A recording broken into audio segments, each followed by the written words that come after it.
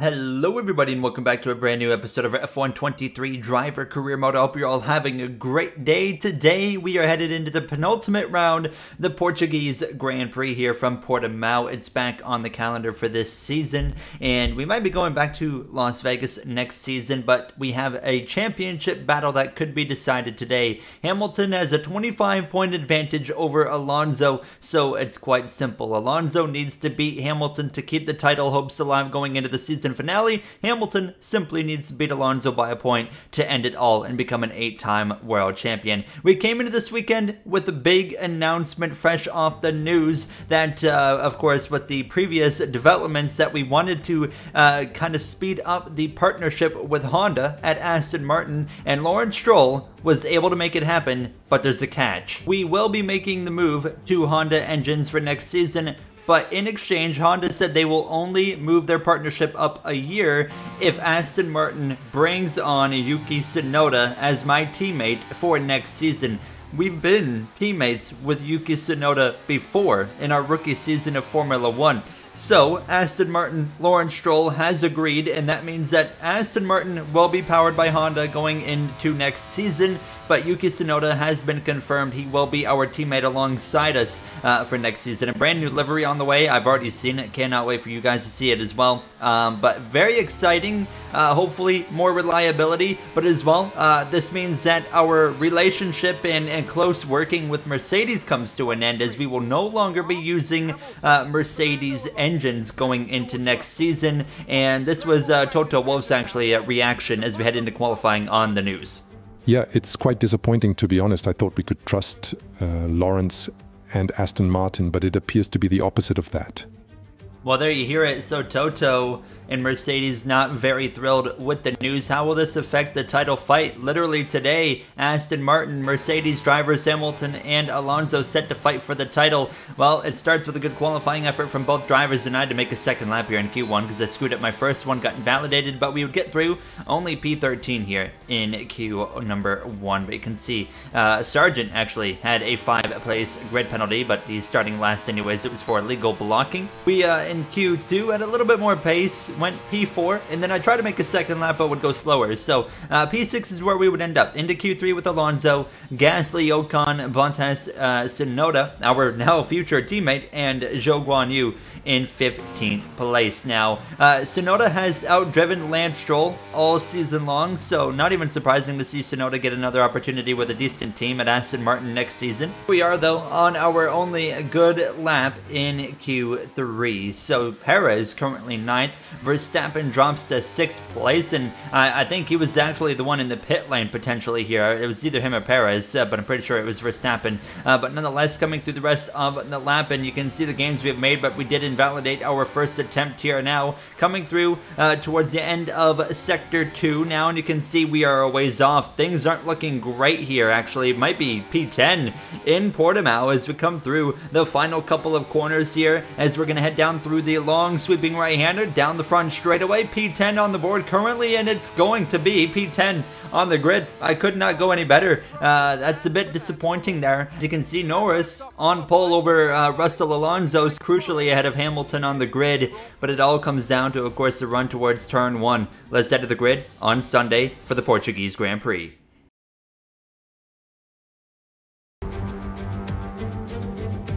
The Formula One circus has made its way to the southern coast of Portugal this week and is preparing for what I think will be a terrific race here in Portimao.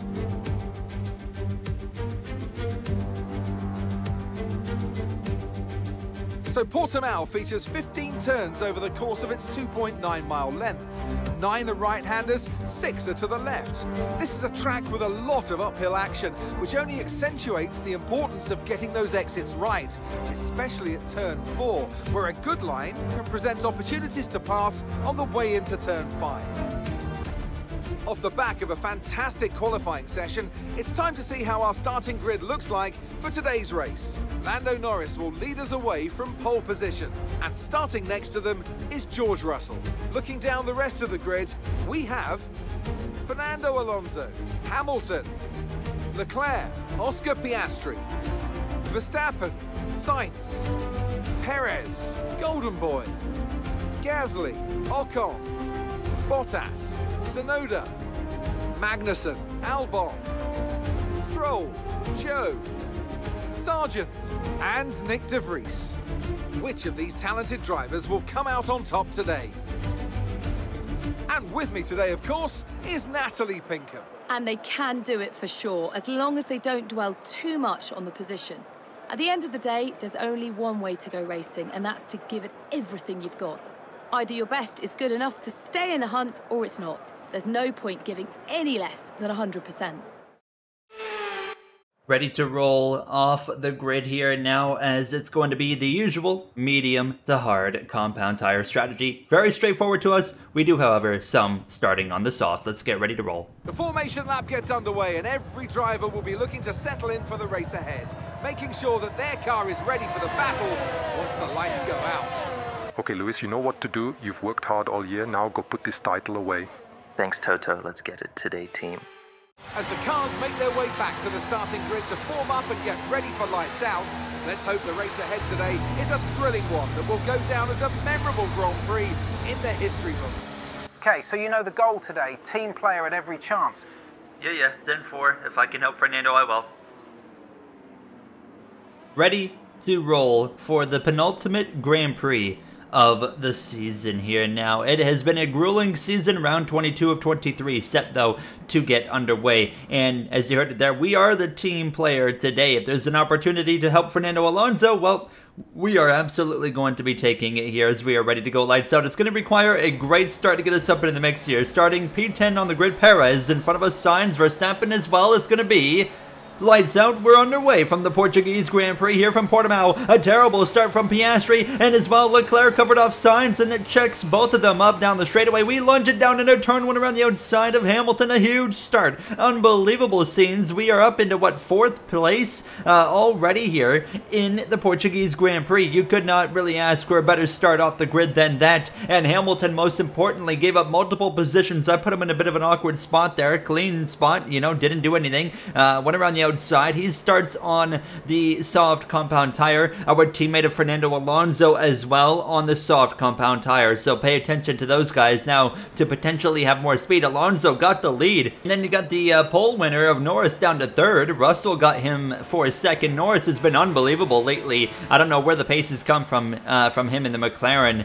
as he has just been absolutely on it there with 2 wins here in the last 3 Grand Prix. And there he goes, now making a move. Lap 2 on the outside of Russell down into turn 1. Who's going to get it? I'm trying to, of course, get an overtake done on Russell. He's on the soft compound tire. We're going to try and go around the outside, and there's that stupid ghosting thing that still Codemasters can't get right to save their lives. But nonetheless, Norris gets the job done. I have some oversteer there on the exit of the left-hander, so you can see Russell really struggling for grip here in the 2nd lap, and Norris is running down Alonso, who's on the softs as well, and Hamilton on the softs is down to P6 behind Verstappen. You have to wonder, are the softs struggling to fire off, because Norris sets the quickest lap of the Grand Prix, and as I'm passing Russell on the softs, Norris is passing Alonso on the softs, and Perez is passing Hamilton on the softs. All the cars on the mediums right now are firing off. The drivers on the softs struggling tremendously here. We complete the pass for 3rd on Russell, and now we move up into a perfect position. That great start we had, one of the best starts we've ever had,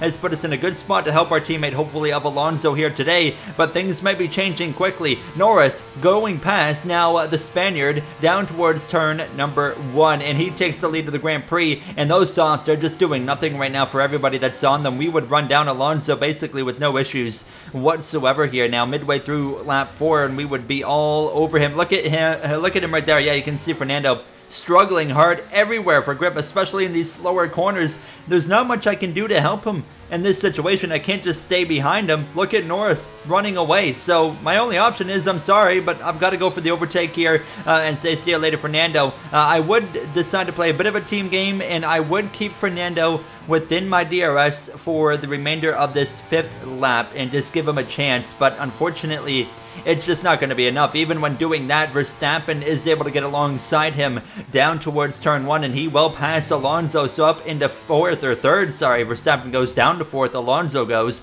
Perez, it wasn't going to be long until he has an opportunity to overtake Alonso as well, and he would do exactly that here. And look at the gap to Norris. His pace is insane. We've gone from 10th to second place. A great start of this Grand Prix, but I've got absolutely nothing for Lando Norris. He is beating me at every part of the track, every corner. It's becoming basically very apparent right off the bat that I'm not going to be able to win this Grand Prix without a little bit of help. And Verstappen and his teammate Perez was closing in on me. I was struggling on pace, and Alonso is now 4.5 seconds behind me. He's got the two Mercedes of Russell and Hamilton right on him, down towards turn 1. Here comes Verstappen up the inside. We are really struggling here, more than I expected now as we got the Red Bulls going past us, but it kind of took me a lap behind Verstappen to realize, you know what, maybe I'm not actually struggling that bad, because look at him, every time I'm behind him in these lower corners, Verstappen's rear end slipping and sliding around a little bit. So a lap later, coming down the front straightaway towards turn 1, and we'll go up past him on the inside. Really sailed it off into turn 1. Thankfully, he does not get the switchback successfully, so we take second place back, and we just try to manage this gap and hope we can keep Verstappen and Perez behind me now. But look at that, behind us actually Perez moves through into third place over Verstappen. Now Norris is now nearly 5 seconds ahead. The gap is stabilized to Alonso, so it seems like those softs have finally kind of got rolling, but it's late in the run at this point. You as well on the right side see my engine light is on. That's due to the gearbox. The gearbox is pretty worn. We will have to switch out quite a few things going into Abu Dhabi season finale. Alonso, he's going to be the first one of the championship fighters to pit. He's in for the mediums. He'll be going to the end of this Grand Prix, so 20 lap stint. He's going to have to put on those tires. Leclerc and Piastri, same strategy from the softs to the mediums for a 20 lap run. Russell, he would stay out. Hamilton would pit the next lap here on lap 15. And our pit window, of course, is about to be coming up in about lap 18 or so, as I'm just continuing to try and keep these guys behind me. Perez hot on my tail here now, and I was having a lot of issues right here in this corner, locking up my left front a lot actually. Hamilton comes through to set the fastest lap after his pit stop's complete now, but he is a bit behind Alonso. Norris pits at the end of lap 17. We'll be coming in here at the end of lap 18, but look how much time we've given up to Alonso. He is now only 17.5 or so seconds behind as I head into the pit lane to make my pit stop, and I was quite slow there on the pit entry, but Alonso has made up a lot of time, and we are going to be quite a ways behind. He's already coming to the start-finish line. We're just getting our hard compound tire on now. There goes Alonso, already heading into turn 1. Through turn 1, Russell passes us, Hamilton, and even Charles Leclerc is going to get us. We have lost a huge amount of time, and I'm not the only one. Norris is giving up some time to them, but he remains out in front because of how big of a lead he had. But Verstappen and Perez are going to be in the exact same situation as myself, as I nearly wrecked myself there on the exit of the left-hander. But coming through to pass Verstappen, who is exiting the pit lane, we're going to enter turn 1 right in front of him there, as we are on lap 20 of 33. Alonso runs second. He's doing exactly what he needs to do currently to keep his championship hopes alive in his final season of Formula 1. Alonso is hanging up the helmet at the end of this season. Do not forget that. Fighting for his third world title. All Hamilton has to do today is beat him by a point, and he will become an 8-time world champion, finally breaking that record with Michael Schumacher. It took a while for my hearts to kick in, but they finally would. Lap 23, 11 to go, up the inside of Charles Leclerc and the Ferrari down into turn 1. Not a lot of room between the two of us, but we complete the pass nonetheless as we close in on the final 10 laps of this Grand Prix. Alonso's championship hopes remain alive as we're going to go through the grid in Portugal. Lando Norris really has turned into a monster in the last month, looking for now his third win in just the last 4 races. Everyone should be terrified for what he can do next year. We know there's no regulation changes on the way, so he should have a car capable of a title fight. How about Owen and the Red Bulls behind him? It looked like they had the strategy right, but it looks like instead they've got it totally wrong here today. Alonso, the Mercedes gained so much time after their pit stops that I don't think Owen or the others will have enough time to make up, no matter how long the run is at this point. Yeah, guys, it's weird how the strategy has taken a turn today, isn't it? Just want to touch on Alonso. He's doing everything he needs to do right now to keep his title hopes alive in his final season. He just needs to hang on for 10 more laps here. Quiet day for Carlos Sainz. Not really a day he will want to remember, I'm sure. Sorry to interrupt again, but we've got a spin on track, guys. Gasly has gone around all on his own. And that you see the live look of that Alpine trying to rejoin the action. And there you see a replay of the Alpine leaving the action momentarily there. That wraps it up for Through the Grid. Coming to lap 26, a little bit of drama right here. This is not what you expect to see. George Russell going for the overtake on Hamilton, who could need some of these points here. They can make a huge difference in Abu Dhabi, as it looks like with less than 10 laps to go. Fernando Alonso in his final season of Formula 1 competition is set to keep the championship hopes alive, as he is doing everything he needs to do, and that is beating Lewis Hamilton. Yellow is going to be out, and it looks like it's for Alonso. No power, no power. Quickly go to mode 7. I repeat, mode 7. It's not working. This is the definition of heartbreak. Oh my god, guys, we're out. I can't believe this, Fernando. I am so sorry. Stop the car. It's over. I can't believe it. The title fight will come to an end in heartbreaking fashion for Alonso in his send-off season. I am sorry, Fernando. You don't deserve this.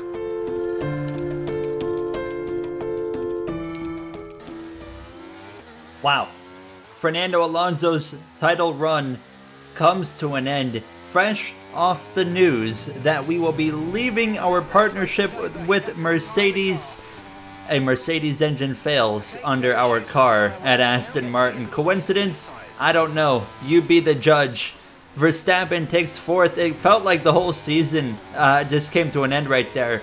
Even for myself in that moment, I could not believe it. I felt so bad for a literal AI, Alonso. But Hamilton, all he has to do now is finish where he's running, or even just finish 10th, and the world title is his. Hamilton will be an 8-time world champion now, and no matter how you look at the 2021 season, the record book still says, of course, Max Verstappen is the 2021 champion. Hamilton has been fighting hard to get back to this point and fight for that 8th world title, and he is here to do it today and put it to rest now. As speaking of Verstappen, of course, we're putting some pressure on him as we start the final lap here in Portugal to the right side, and we're going to cruise past him down towards turn number 1. We'll take the position back, and Lewis Hamilton is on that final lap of this journey to get back to the top step of the world title battle. Lando Norris, who's been in control all day long since he took the lead early on from Alonso, is set to get that 3rd win of his career, the 3rd win of the season, and the 3rd win in just the last 4 races. Verstappen tries to fight to my right side.